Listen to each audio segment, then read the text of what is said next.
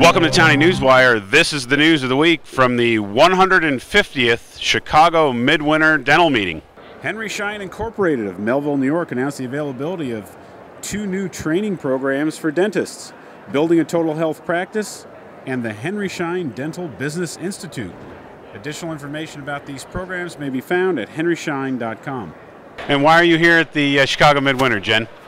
I'm here because I'm a stalker of Tom Giacobbe. I'm here with Dario of DWS, and we're taking a look at a new 3D printer for printing temporaries.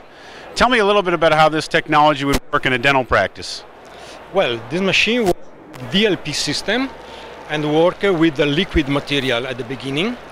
The liquid material is photosensible, and with the light of the DLP became solid, the resin, the material, layer by layer. Okay. So in this machine you can produce these 4 elements in around 20-25 minutes. And the approximate cost for making a temporary bridge like that? Well, approximately the cost is $10 for every element of the bridge. Come and get your cookie. Hi, what's your name and where are you from? Sonia Jarmuschuk from Rocky River, Ohio. I'm a pediatric dentist. What do you like most about treating children?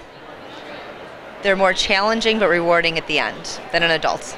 Convergent Dental in Natick, Massachusetts released a new 1.25 millimeter extra coarse cutting spot size to the Solea CO2 laser.